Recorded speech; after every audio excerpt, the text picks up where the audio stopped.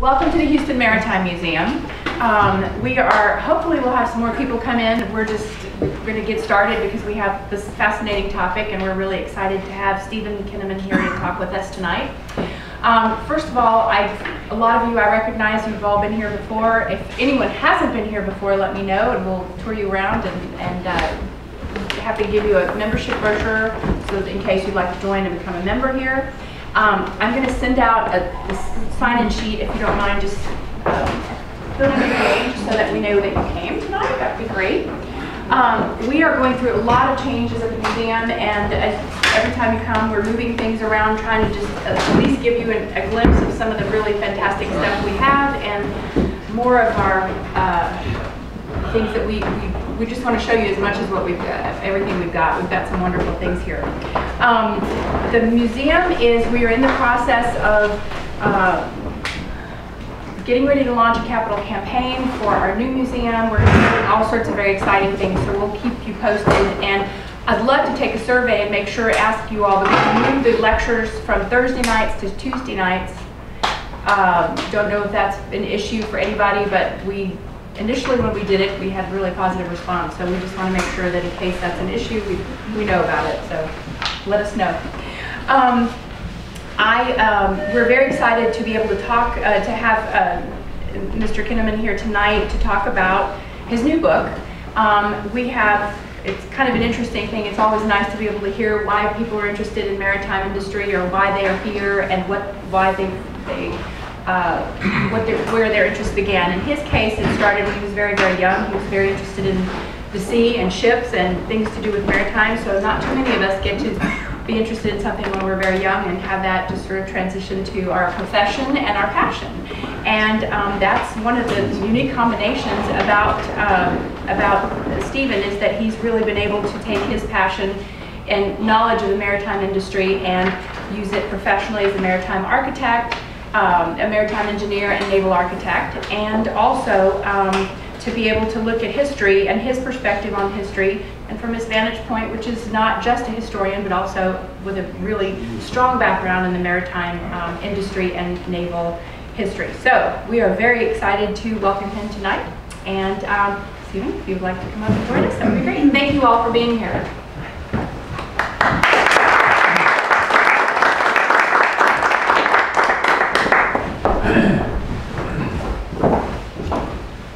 Okay, is this, are you all hearing it? Is the sound check working? Yeah. Okay, good. Well, listen, I'm pleased to be here tonight to present my latest book, Captain Bulloch, The Life of James Dunwoody Bulloch, Naval Agent of the Confederacy. Before I start, let me ask you 3 questions. Put that right here. First, how many of you in the audience has ever heard of the Confederate raider Alabama? Okay. How many of you have heard of her captain, Raphael Semmes? Okay. How many of you have heard of James Dunwoody Bulloch? Okay. Well, that's a change from the normal audience reaction, so we'll try to improve on that tonight. Bulloch's central place in history has always rested on his Civil War era accomplishments as a secret agent of the Confederate States Navy in Europe. He is well known for having brought into being the Confederate States cruiser Alabama and her deadly sisters. Many are aware of his illustrious Georgia ancestors who were so firmly entwined with the earliest American colonial experience, and that he was the proud uncle of the 26th President of the United States, Theodore Roosevelt. It has even been suggested that Bulloch is the forgotten hero of the South who died in obscurity far from his native land. Tonight's presentation will outline Bulloch's biography, but with a focus on the ships he was associated with. These ships include 4 groups. First, those connected with his family or hometown, those he served on in the U.S. or Confederate States Navies, the U.S. flagged mail steamers he so ably commanded in the antebellum period, and finally, those ships he bought or built for the Confederacy during the American Civil War. As we shall see, these ship types covered quite a range from sailing ships to fast steamers and everything in between. Next. James Dunwoody Bulloch was born in Savannah, Georgia on the 25th of June, 1823. This slide shows a delightful perspective view of the city made some years later. He was the fourth generation of his family's original Scottish immigrant, also named James Bulloch, who arrived in Carolina in 1729. Savannah was then, as now, Georgia's leading port, and Bulloch's father was a successful factor and merchant who did considerable business in Savannah and its environs. In 1818, 5 years before James Dunwoody Bulloch was born, his father and 20 other leading Savannah merchants invested in the truly visionary concept, that of transatlantic steam navigation. The result was the steamship Savannah, which is credited with being the first steamship to cross the Atlantic Ocean. And here's the naval architect and marine engineer in me, even if she only used her engines for 80 hours out of a 29.5-day voyage. Nonetheless, she was the first steamship to cross the pond. Next. 15 years after Savannah's epic voyage, the city of Savannah was again witness to another first in American maritime history. Entrepreneur Gazaway Bug Lamar, that's him and that's his real name, placed in service John Randolph, shown by this model, which is America's first commercially successful iron steamboat. Of interest to our story is that her hull was built by John Laird and her machinery was manufactured by Fawcett Preston and Company, both of Liverpool, England, and both companies Bulloch would later use as a Confederate naval agent. Next. Bulloch's father, James Stevens Bulloch, went on to build the magnificent Bulloch Hall, shown in this picture, in Roswell, Georgia, in the upland part of the state of Georgia. This home still stands today and is well worth a visit if you are in the Atlanta area. The docents would love to show you around and give you a peek into the details of the Bulloch family's daily life. Next. In 1839, at age 16, James Dunwoody Bulloch was given an appointment as an acting midshipman in the United States Navy. He started his career at the Charlestown Navy Yard, shown in these pictures in back of Boston. He was assigned to the U.S. frigate United States, a sister ship of the extant 44-gun frigate Constitution, which is still at this historic Navy Yard. Next. As a midshipman, Bulloch served on 2 ships off the Brazil station, the last of which was the U.S. sloop of war Decatur, shown in this picture. She's in dry dock actually at the Charlestown Navy Yard here. Of all United States Navy ships that Bulloch served on, Decatur was his favorite. You can always tell this in how a sailor writes about his ships, and it was clear that he prized Decatur's crew's performance above all others. Of interest was that during most of the time Bulloch served on Decatur, her captain was Commander David Farragut, who would later become the Navy's first admiral and gain fame for his order of "damn the torpedoes, full speed ahead." Next. Next, Bulloch joined the 74-gun battleship, her model is shown in this photograph, for a year's duty on the Mediterranean station. Delaware was the flagship of a squadron commanded by Commodore Charles Morris. Does anyone here know how Charles Morris gained his fame? He was Constitution's first lieutenant or executive officer during a classic engagement with HMS Guerriere. So you can see Bulloch was hanging around with some pretty impressive fellows while serving as a midshipman in the U.S. Navy. After a 4.5-year absence, Bulloch finally returned home. The year is 1844. Then came naval school in Philadelphia, where he graduated second in his class. Bulloch's class of 1845 was the last to be traditionally educated before the United States Naval Academy was established at Annapolis. So Bulloch has a claim to be one of the last of the old shellbacks to be traditionally educated in the United States Navy. Next. Bulloch was then assigned to the U.S. store ship Erie, which was ordered to join the Pacific Squadron in the months before the outbreak of the Mexican War. Erie was the first documented example of administrative rebuilding in the United States Navy and was so altered not once, but twice. And I should explain to you what administrative rebuilding was. What would happen is the Navy would bring a ship in for repair, and if it was hopelessly rotten and not worth repairing, they had two choices. They could scrap it, but more often than not, they would repair it using their slush fund of already approved repair funding, rather than request Congress's permission for a new ship and new funding. So it was a kind of an end play to build new ships with repair money. And this happened quite regularly. It's at the root of the controversy over the USS Constellation. It's now in Baltimore. She was originally built as a frigate, and in the 1850s, hey presto, she appeared again, this time as a sloop of war.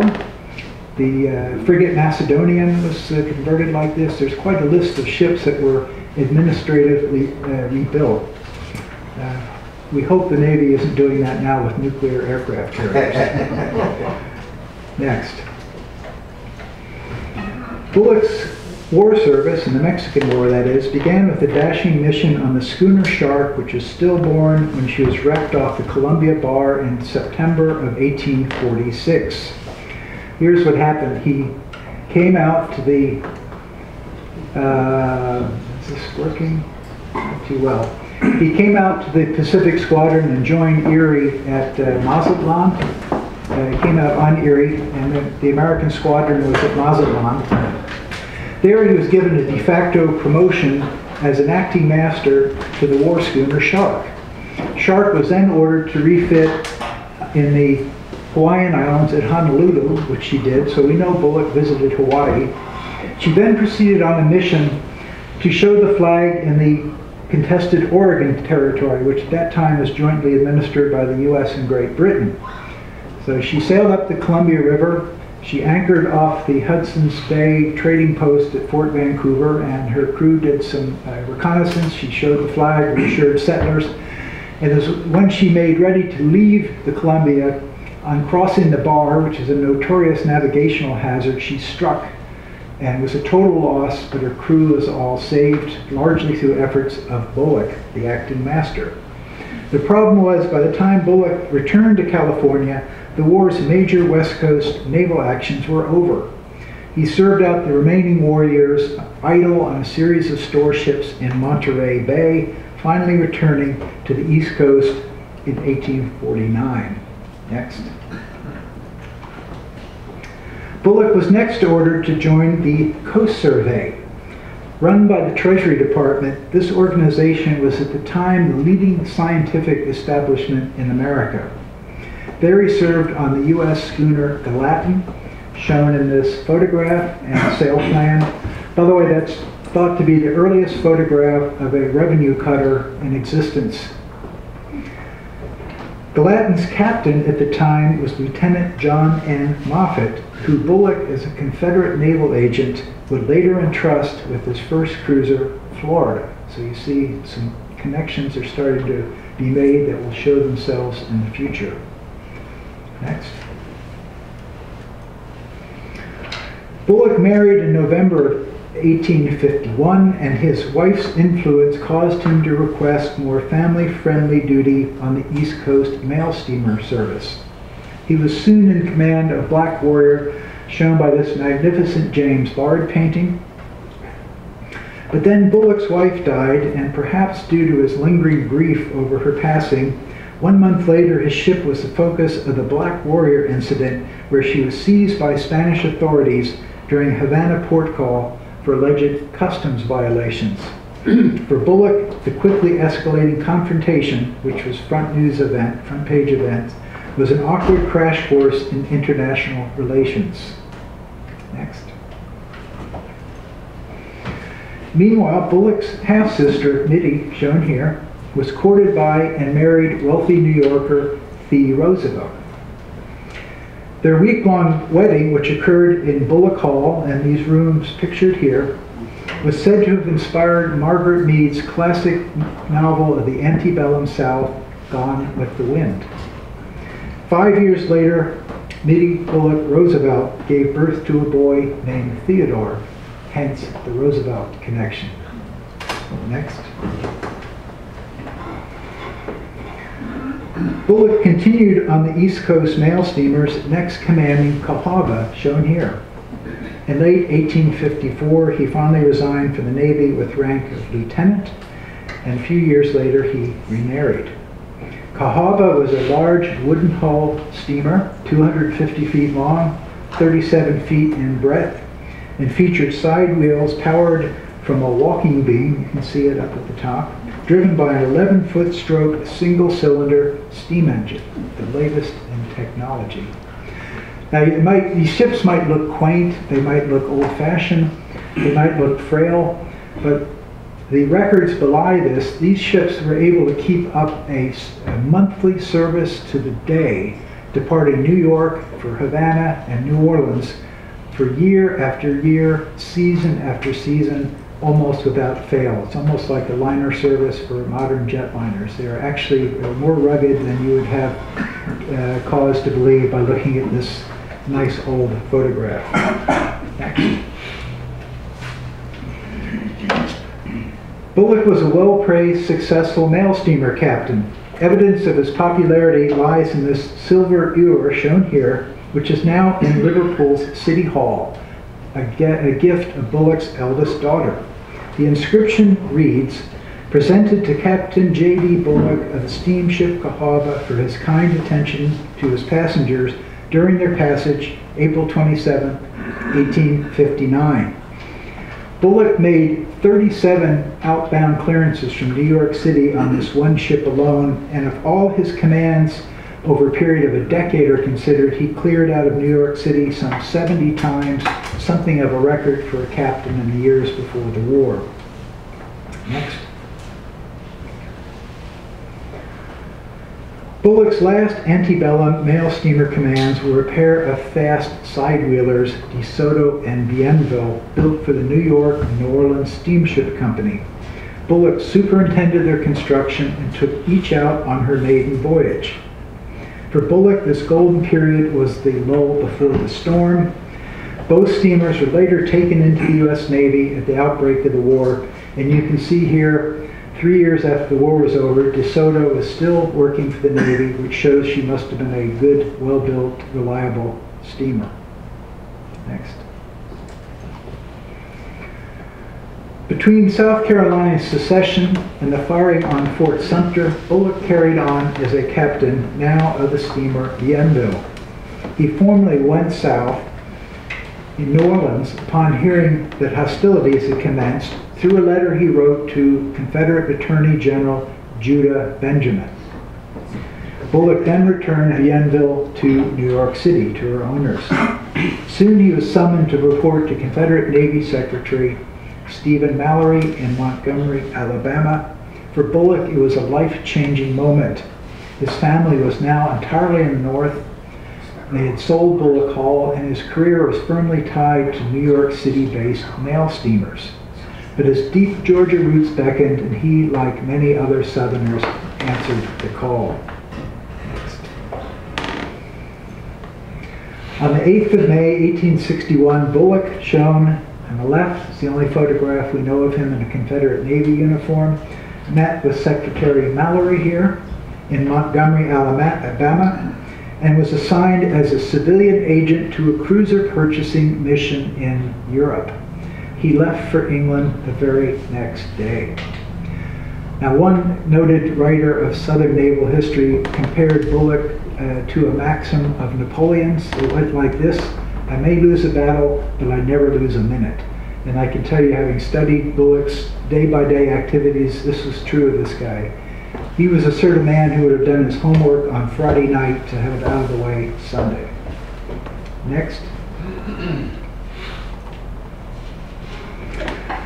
Bulloch's first stop in England was Fraser Trenholm and Company, shown here at their number 10 Rumford Place location in downtown Liverpool. This building is just blocks from the River Mersey. Just down the street here is the Western Approaches Museum, where Sir Max Horton directed the Battle of the Atlantic. It's a wonderful museum to visit. This Fraser Trenholm Company was a bank, a very important one for the Confederacy. It was of enormous importance to their purchasing operations. They couldn't have survived without it. Bulloch officed here in this building during the entire Civil War. It later became known as the unofficial headquarters of the Confederate States Navy in Europe.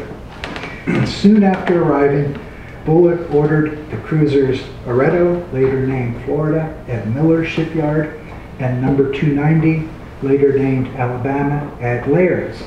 Now harken back to the little humble John Randolph. The first cruiser, Oreto/Florida, had a machinery built by Fawcett and Preston, who built John Randolph's machinery. And the second cruiser, number 290, Alabama, was built by John Laird's, who built Alabama. So perhaps that little boy of 11 saw and remembered the builder's nameplates in the hull of that first successful iron steamboat. Next. Meanwhile, Bulloch and the other Confederate agents continued to buy arms, ammunition, and clothing, and loaded them onto the purchased steamer Fingal. This is a Union spy sketch to alert the authorities of what she looked like. Bulloch took command of this ship and boldly ran her into Savannah. The date was November 1861. It was the largest cargo of purely naval and military supplies that was ever brought into the South during the war. The son of Savannah returned home with a feather in his cap. Next.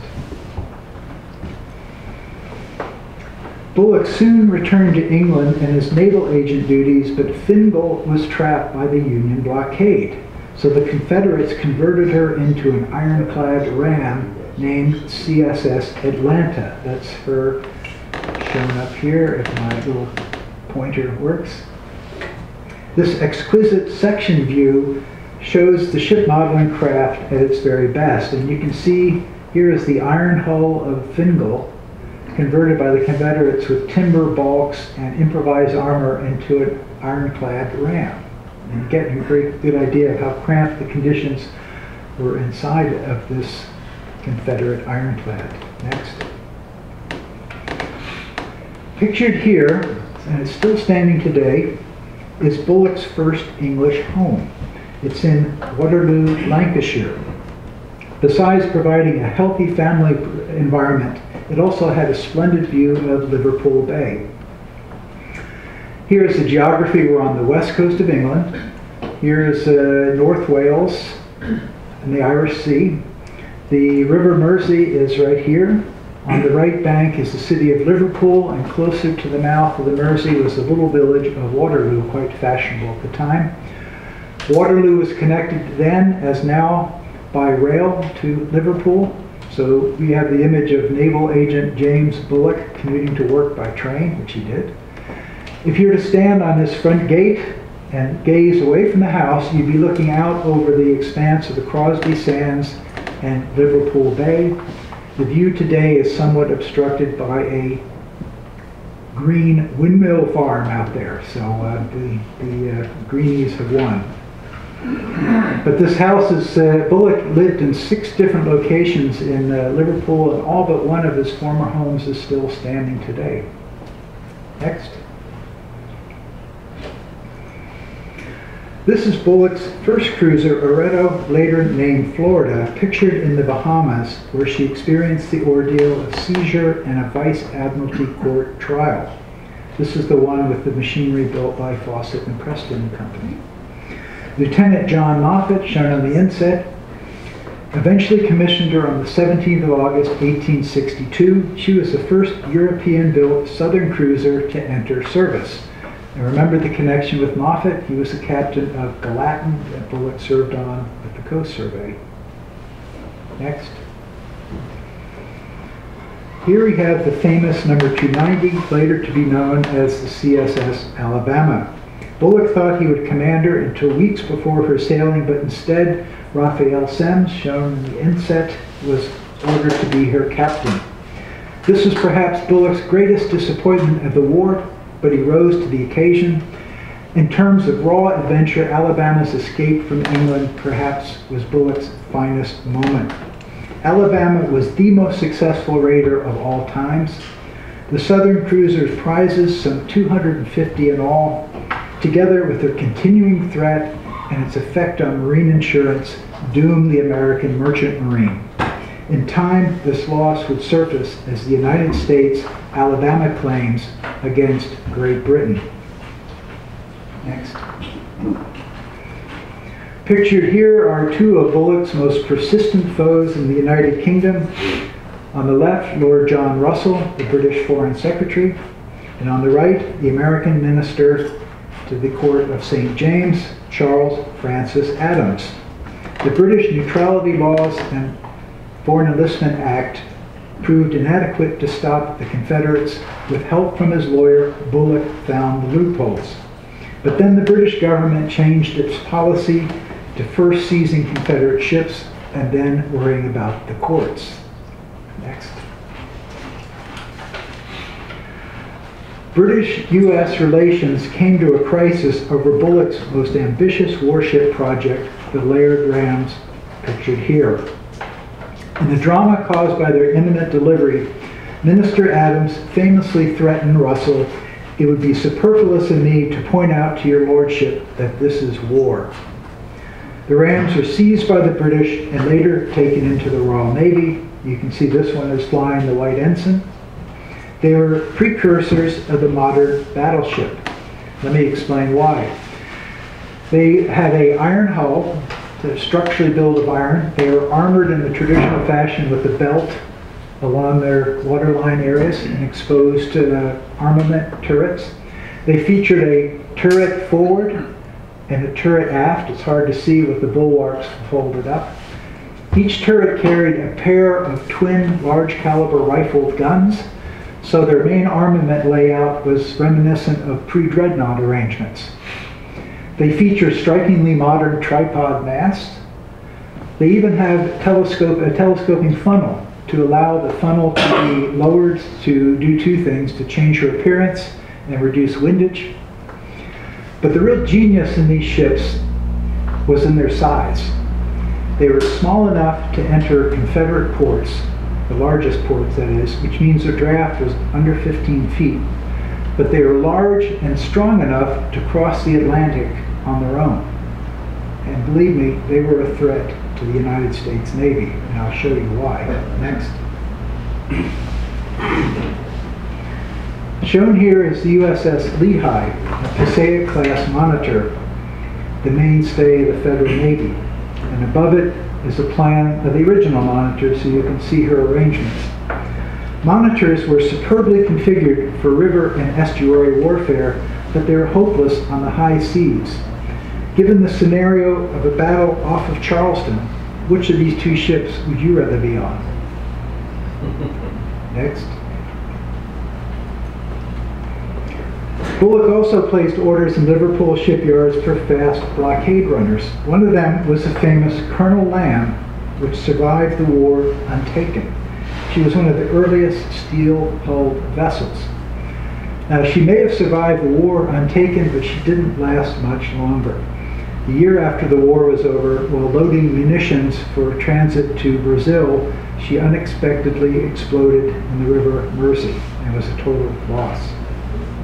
Next. By late 1864, both Florida and Alabama were lost to the Confederates.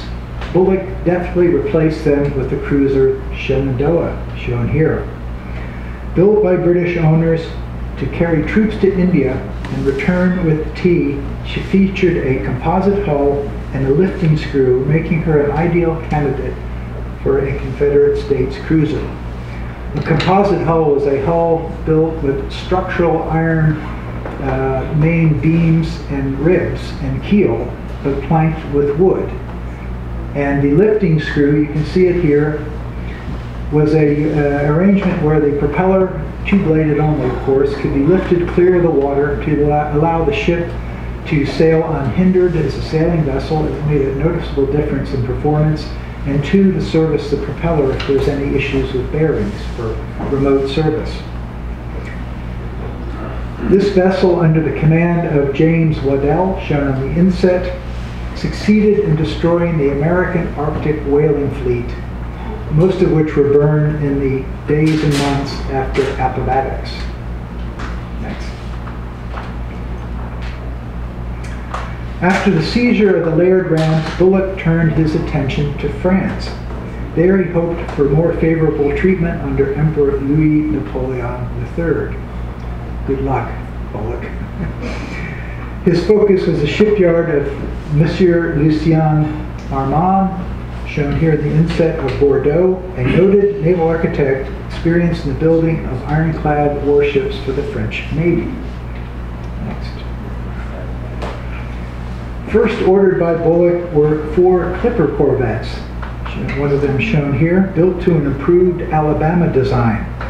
A composite construction, and now you know what that means. They were 245 feet long, and they carried 12 30-pounder rifled guns of French manufacture and incorporated a 3/4-inch armor belt in their midship areas.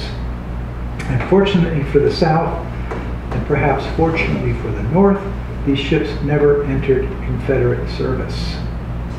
Next. The CSS Stonewall, shown here, was the only European-built ironclad to be delivered to the South, but she arrived too late after hostilities had ended, as Captain Thomas Page, who commanded her during her voyage across the Atlantic. A mean little brute of a warship, she was specifically designed for river operations to retake New Orleans. At the end of the Civil War, she was sold by American authorities to Japan. And let me explain her features. While you can't see it, she had twin screws and twin rudders to give her exceptional maneuverability steaming in the Mississippi River. She was of composite hull and armored. She was ironclad, and she was equipped with, very obviously, an enormous piercer or ram in the bow. Her forecastle casement was heavily armed and equipped with a massive 150-pounder Armstrong rifle and a pivot carriage that could shoot straight out the bow port or side ports.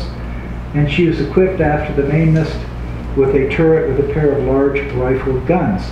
So the idea was she'd steam and maneuver up the river, she'd ram or blast whatever was directly in front of her and give it a resounding broadside on the way past. Next. This list presents a tally of ships bought or built by Bulloch for the Confederate States Navy, excerpted from a letter he wrote to Jefferson Davis in May of 1881. The two conducted a rather voluminous correspondence after the war, and Bulloch wrote this at the request of Davis when he was compiling his own work on the Confederate government. And on this list we see a lot of familiar names by now. We see Fingal, his blockade runner; Alabama, the famous cruiser; Agrippina, Alabama's tender; Florida, his first cruiser; Coquette, an iron screw steamer for blockade running; Shenandoah, the last cruiser; Laurel, Shenandoah's tender; Stonewall, that little brute of an ironclad we discussed; and Ajax was an iron screw, twin screw steamer that he built for the Wilmington harbor defenses but never quite made it into Confederate hands. Bulloch writes, in addition to the foregoing, I built 8 paddle steamers, especially for blockade running, and 2 large screw steamers for the same purpose. One of these paddle steamers we've seen, it was Colonel Lamb.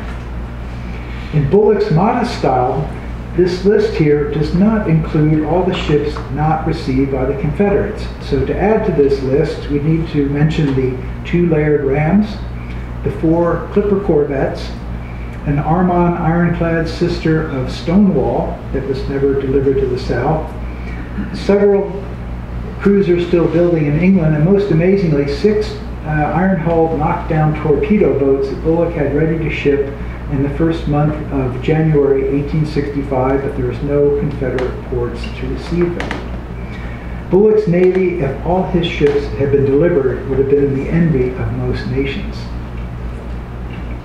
Next. The Civil War was now over, and the Bulloch brothers were stranded in England. They are pictured here in a photograph taken in the late 1860s. James here on the left, and he's not in uniform. Someone actually painted these stripes on a civilian jacket to try to make him look like a commander. Bulloch was in his early 40s, and he had 5 children to support. He became a commission merchant. Brother Irvin, his half-brother, who's ably served as a master and midshipman on the Confederate cruisers Alabama and Shenandoah, became a cotton broker. In starting a new life in England, it's interesting to note that the Bulloch brothers returned to their family traditions, choosing careers that mirrored their fathers. Next. Post-war, Bulloch traveled to the U.S. on 5 documented occasions. His last trip, accompanying his shattered nephew, Elliott Roosevelt, was made in February of 1892. At the time, Bulloch was 65. This photograph is one we believe of him taken at the age of 65, 3 years later. Bulloch sailed on the crack White Star liner Teutonic, shown here. Teutonic was the largest ship of her day and had won the Blue Ribbon for crossing the Atlantic in under 7 days. But more interesting to our story, she was also the first liner to be built under the British Admiralty's Auxiliary Armed Cruiser scheme, and so was a modern heir to Bulloch's Civil War era commerce raiders. I would have loved to have been able to have a walk with the old Captain Bulloch on the deck of this ship and heard his reminiscences about how things had progressed since his days building wooden commerce raiders. Next. Bulloch lived into the first days of the 20th century, dying on the 7th of January, 1901, at age 77.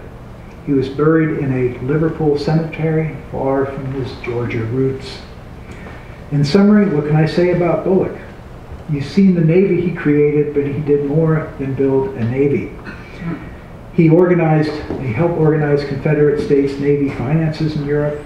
He was instrumental in purchasing and shipping prodigious quantities of war material, and he was also the Navy's chief legal officer in Europe. Looking at his life and putting it in perspective with his triumphs and tragedies, we can now recognize Bulloch not only as an unsung hero of the American Civil War, but also a shining example of the American experience. Now you know the story behind the ships of Captain Bulloch. Thank you for your kind attention.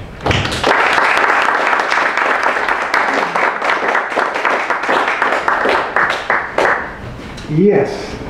How was the financing provided for so many ships at that time?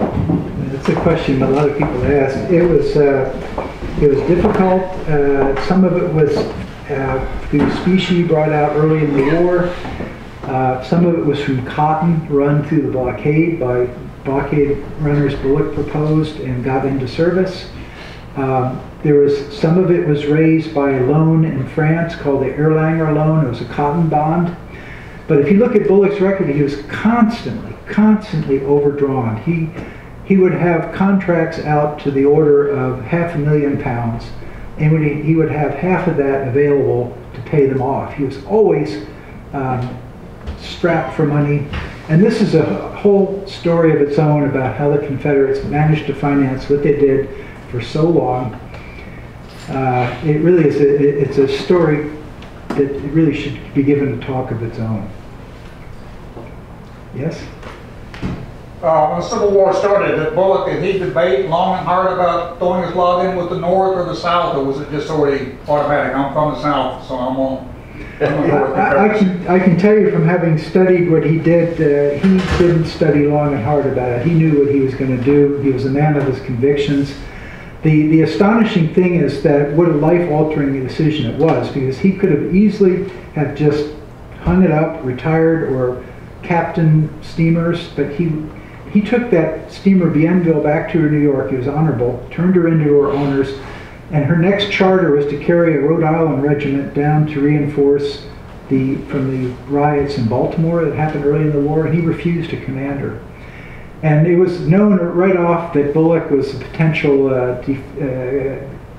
Southerner, and he knew he was being watched, and he had to act very carefully to do what he did.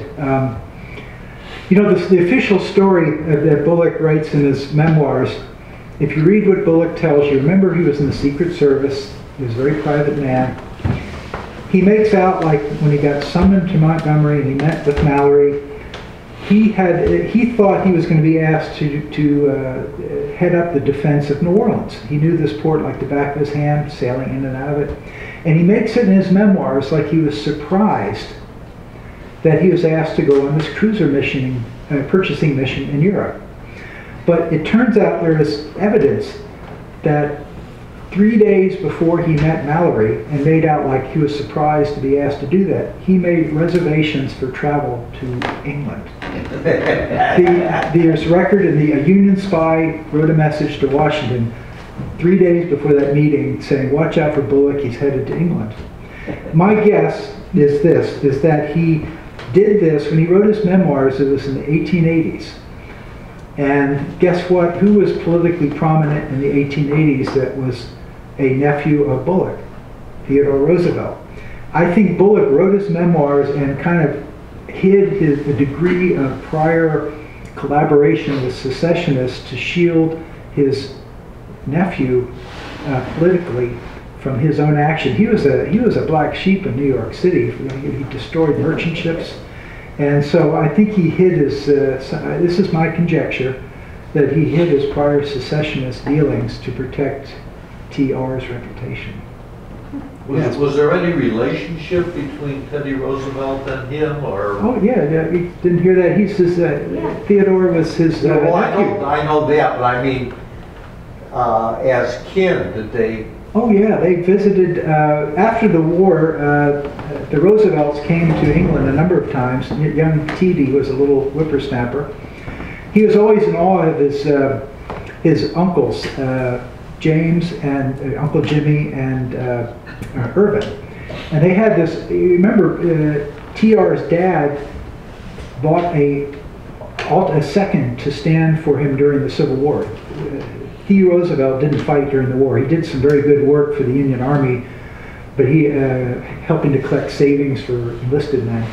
But he didn't have any part of the action. And young Theodore, a man of action, he loved his father. The one thing he didn't like was his father didn't fight. And his uncles, James and Irvine, fought. And they fought long and they fought hard. And Uncle Jimmy ran this blockade runner into Savannah and got the Confederate cruisers to sea. And Uncle Irvin fired the last shot on Alabama in her engagement with Kearsarge. So he thrived on these tales. And as you probably noticed, I covered this more in my other biographic presentation.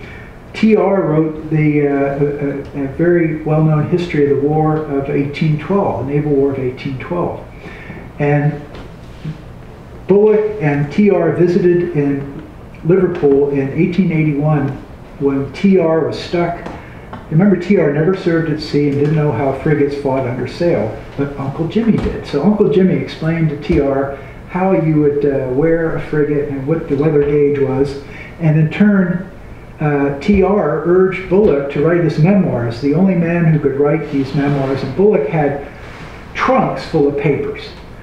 He saved all his papers. In fact, you know what the official records of the navies in the War of the Rebellion, the ORM, the official records of the Army, this 20-volume set with all the letters, orders.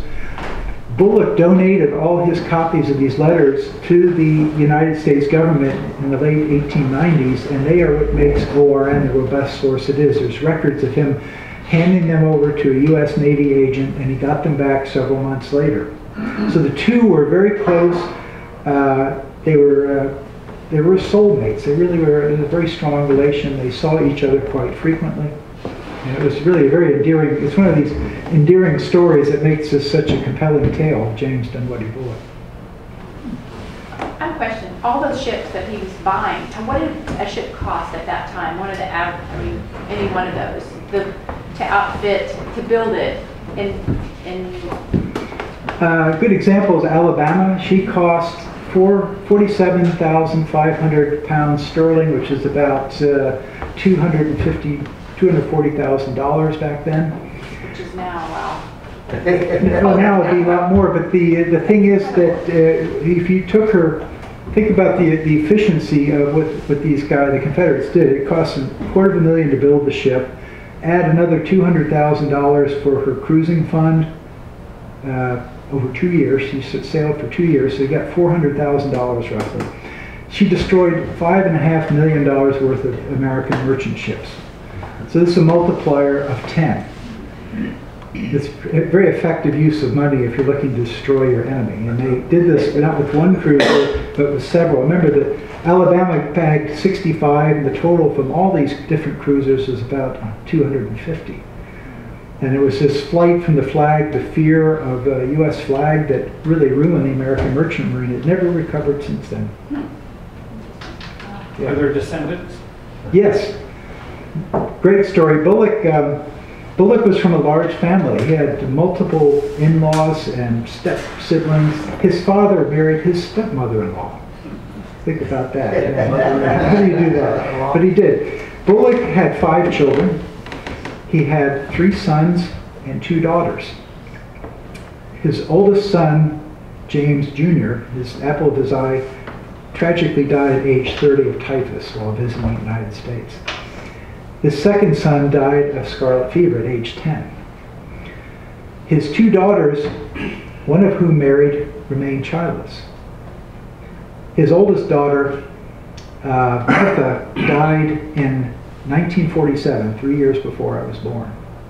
So think about it. Bulloch's oldest daughter died 3 years before I was born. His youngest son, Stuart Elliott Bulloch, is the one that carries the lineage. He emigrated to Australia in the late 1900s, about 1890.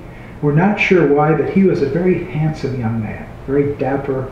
He looked 10 years younger than he was. And the rumor is that he probably got some young lady in trouble, and back then he left town when that happened.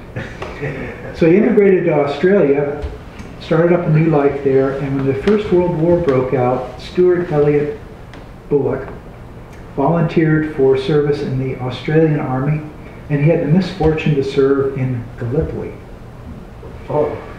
At the end of that war, he returned home, bedraggled but with some medals. He returned to Australia, by home, and he married, and he had his one and only child, which would have been Bulloch's only grandchild. And this grandchild was born 19 years after Bulloch died. This grandchild, who dropped the surname Bulloch, became known as Jim Elliott, died in 2011 at age 90 in Australia. So Bulloch's only grandson died 3 years ago, to put it in perspective. And this grandson, you talk about the misfortune of Stuart Elliott going to the Gallipoli. This grandson, who had been born in the 20s, joined up the Australian Army in World War II. And instead of going to Europe to fight Hitler, he had the misfortune to get sent to, guess where? Singapore. And he got swept up in the British Army's greatest defeat ever. He served on the Death Railway and the bridge on the River Kwai, prison ships, and a copper mine in Japan, finally returning home after 3.5 years of hardship to Australia, where he fathered 3 children. And I'm proud to say one of these children, Jim Elliott, who's now retired as a professor at Curtin University, I've been in touch with him, Bulloch's great-grandchild. He read my book, and I must admit he really liked it. If you go to the Amazon website, you'll see a review of him. He identifies himself by name as Bulloch's great-grandson. And so the Bulloch line, the male line, if you follow it strictly, now resides in Australia. Interesting. This is a family that just gives value for family excitement and the lineage. I always wonder in the Georgia family how they introduced each other at these family meetings when they had step siblings, half brothers. You know, when you marry your stepmother-in-law, strange things happen. Anything else? Yes. I thought it was interesting that we had a formal course of naval instruction before the founding of the Naval Academy in 1845. I was wondering if anybody had written any books about the history of that, evidently at least a school, and maybe more in the Philadelphia area or up to that time. I've never seen a history of naval schools prior to Annapolis, but it was a very ad hoc system, and it was widely regarded as being very inefficient. What they would do, remember the Naval Academy, the Military Academy at West Point was founded in, 1802? And the Navy was very slow to react. They had this traditional mentality that the only way to train officers was on the ship. So what they would do is they would appoint schoolmasters and chaplains to the larger, like the ships of the line, to educate the middies. But if you read the report, I quote it in my book of Secretary of War Bancroft. This system was really rotten. Some of the masters were incompetent and didn't do anything. You imagine trying to do classroom education of a midshipman on a ship when they're doing watch standing, and the last thing they have to do is read treatises on navigation. It was really a failed system. The one thing it did do, and Bulloch writes about this, it produced a class of officers that was accustomed to the hardship of the sea at an early age. Bulloch's feeling was these officers who went to the Naval Academy, by the time they really got out and served on ships, these guys were, what, 21, 22 years old? And by then they'd lost the custom of standing up all night on a freezing deck on a sailing ship. And this was not easy duty. So it's a long answer to your question, but it was a very imperfect system. And there were naval schools sometimes in New York and in Norfolk, I think.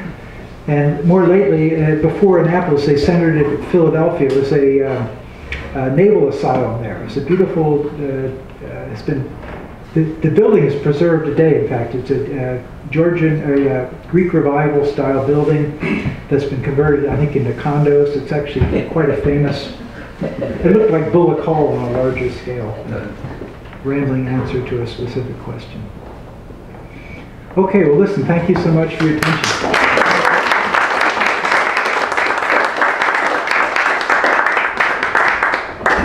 Oh, just a second. Plenty of refreshments. So. I should announce to you that, well, I'm off the air here. Oh, there we are. Up in the front, if any of you are interested in buying books, we have them for sale. There's the Captain Bulloch book. That's $35. It's a hardback. I also have a earlier book titled The Most Perfect Cruiser. It's a paperback, $15. It's the specific story about how Bulloch built Alabama and got her to sea. Kind of more focused on Alabama. So this lovely young lady will be glad to take your cash and checks.